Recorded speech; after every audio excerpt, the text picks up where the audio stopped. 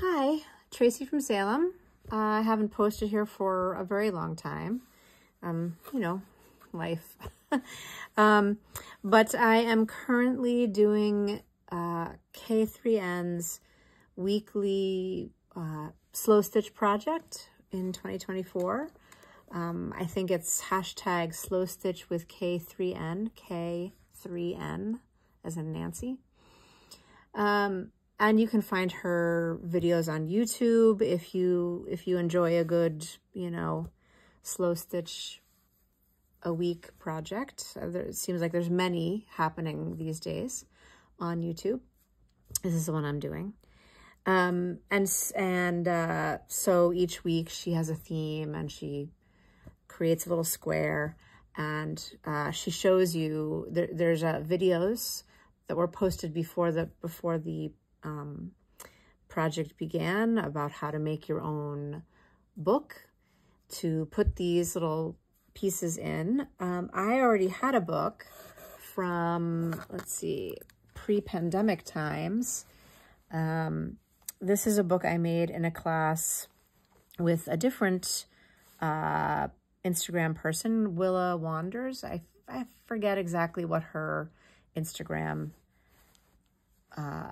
name is. Let's see, I'm not getting the whole thing in the shot, in the camera. So anyway, this is something I did actually during the pandemic, was to create this book. And that was more like a, you know, a journal making thing and it was more about paper. And so I have different tea-dyed papers in here and different jelly print papers, and you know, we made signatures and we made little things to put on the paper. And so anyway, that was a whole big project. I've got dangles. I love me some beady dangles. There.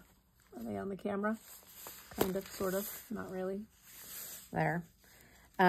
So this book is its own project from, I guess, a couple of years ago now. God, was the pandemic a couple of years ago? Anyway, so I've got these signatures, different signatures with cloth binding, and then inside is paper. And so that's this. So I'm just using this book for the K3N project.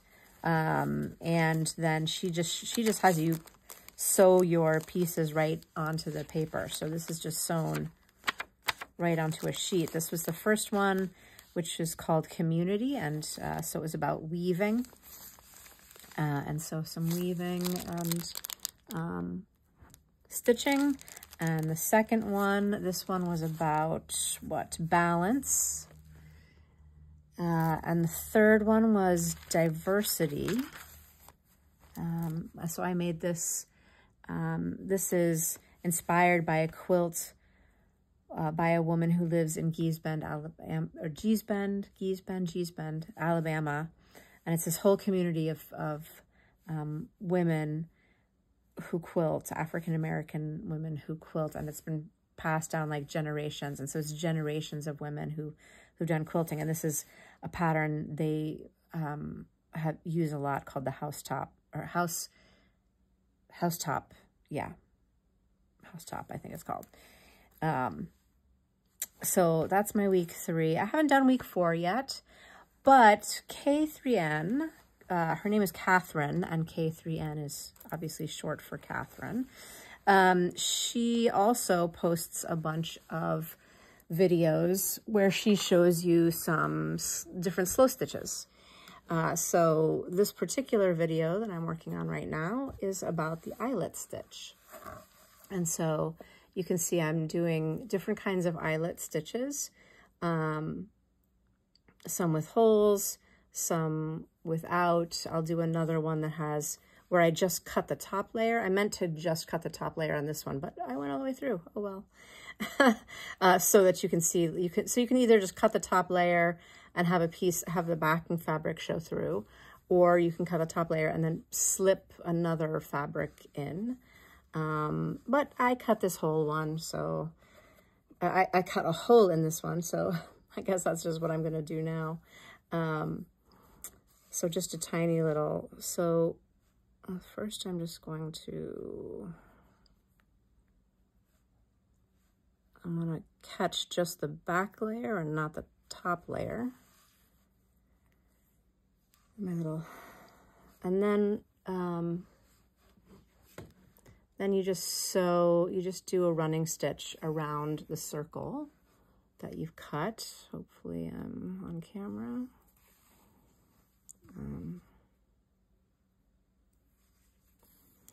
K3N, so I just have to like talk her up a little bit more because she's just so delightful.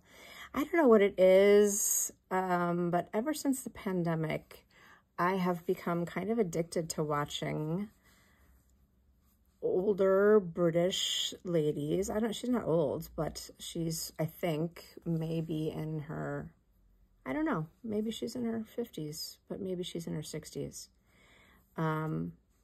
But what I mean is not young, not Gen Z, older British ladies who hand stitch. Has just become a very soothing thing ever since the pandemic. I have to say I'm also a big fan of Kate at the Last Homely House. I mean, it's just so, yeah, so soothing to watch them. Love a good British accent. Okay, so once you've sewn your little circle around, that is the circle that you'll use. And so then, so you can see I'm at the top, and I'm just going to go through the hole, and I'm going to come up around this circle. And I'm just going to keep coming up around this circle. I'm not going to pull too tight, but I am going to pull firmly. I don't want to, if I pull too tight, I'll start to buckle the fabric. I don't want to do that. But I also don't want the stitches to be like floppy and up too high, or like too high up. So if I just need to kind of tweak, and so the other thing that she talks about is don't try to do the stitches exactly next to each other. You just, it's not possible. What you do is you go around in a loose fashion, and then you go around again, filling in the gaps, and you go around again, filling in the gaps until you've filled in all the gaps. So this first pass is kind of to make the hole secure. And please do watch K3N's video.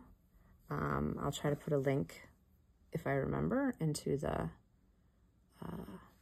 the info box below, because one, as I mentioned, I think a couple of times now, she is delightful. And two, she is been doing this a lot longer than me. So she's very good at explaining and very good at creating. And so it's just always wonderful to watch somebody who's good at what they do. So she says, don't worry about getting the stitches perfectly in place around, well, I mean, you can do it, you can do it whatever way you want, right? You could be very meticulous about making sure they all come out the same length around the hole. She does not do that. I do not do that. I enjoy the variety. So if you see in this one, they are not all perfectly equidistant. And I enjoy that variety. You can also, as you see I've done here, you can use different colors. So I did 2 passes with the light peach, and then the final pass with the darker peach. On this one, I did 2 passes with a variegated blue, and then with this variegated blue, and then I came in and did the final pass with this variegated kind of sea foamy, which turns out to be pretty much the color of the background. But that's just what I did. So I'm not sure if I will do a third color or if I will leave this actually solid, because I really love this blue against this seafoam green piece of, I guess it's cheesecloth. Yeah, I guess it's cheesecloth that I dyed at some point. Not with any kind of professionalism whatsoever. I was like, again, I'm pretty sure this was during the pandemic, when I was just doing anything to entertain myself. So I live alone. And so it was, 18 months in my house. And I would go and visit my parents and we'd sit in the garage, and I would sit in the driveway and they'd sit in the garage, and I would go do their grocery shopping for them. And then we would sit and talk. And that was like the extent of my human contact for the duration of those 18 months of lockdown, essentially. I think in other countries, I think they would have lockdown for a couple of weeks, and then they would be set free, and then they'd have another lockdown for a couple of weeks, whatever. I mean, basically, they just made everything remote at my workplace, and yeah. So I did a lot of things to entertain myself, is the point of that. And dyeing this cheesecloth was one of those things. So now I've done my first pass. So you can see it's not completely perfect all the way around. I don't like that just for myself. And which is funny because I am a first child type A personality. And so so now I'm going to go around again and go filling in the spaces. So I would say that stitching, which I picked up, hand stitching during the pandemic, basically, I had no formal training. And the whole concept of kind of perfectly aligning things and perfectly making matchy-matchy not only eluded me, I can't sort of, I don't know, from a dexterity point of view, I just can't kind of manage that. But then I think also, it was the pandemic. Do you remember that? Do you remember how crazy it was?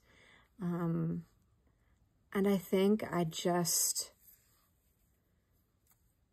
I let go of that perfectionism in myself and said, like, hey, here's this totally new thing. If you want to do it, just go, just do it.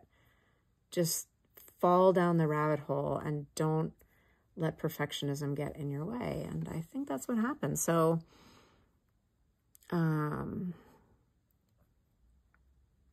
I'm just making those stitches lie flatter.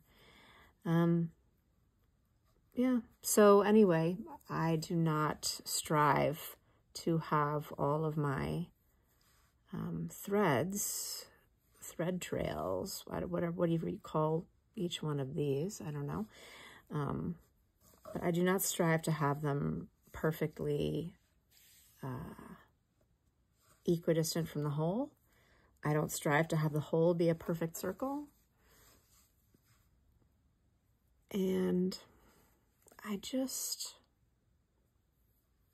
enjoy the pleasure of the needle passing through the cloth and the way that the pattern begins to fill in. I have to say, like, these little threads constantly coming out of the cheesecloth, I could do without that. But otherwise, it's just about the pleasure of stitching. And I had to tell you that I never imagined that I would be so enamored. My grandmother gave me a sewing box when I was really young. She taught me how to crochet, granny squares, and I think she tried to teach me to knit. God, I really wanted nothing to do with that. And she gave me a sewing box. And I remember just being so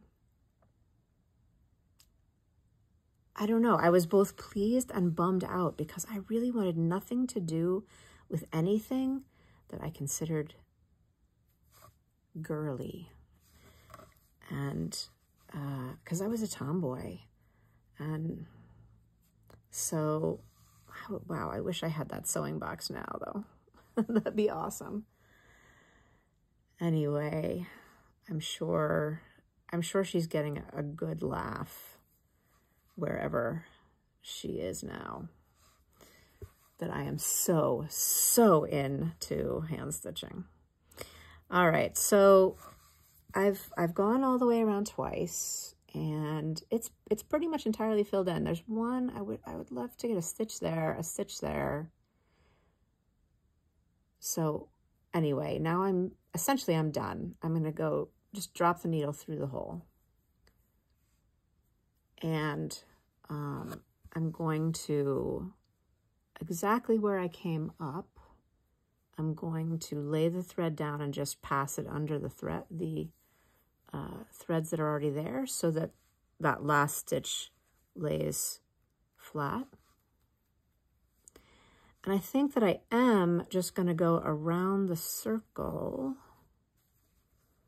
to that one spot that I feel like it kind of needs one more right here.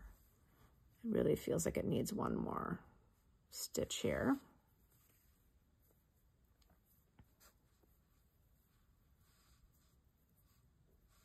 I didn't quite do that as effectively as I wanted, so I'm just going to take one more stitch.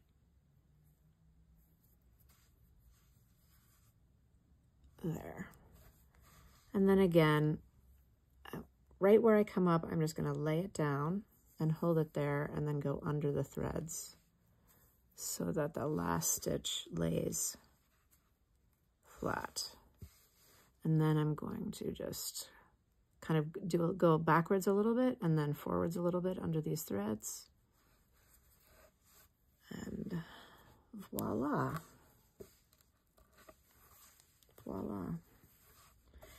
So I'm going to keep on doing little eyelets around here, and I'll probably put in some, maybe I'm going to do something around the big circle, another circle around the big circle.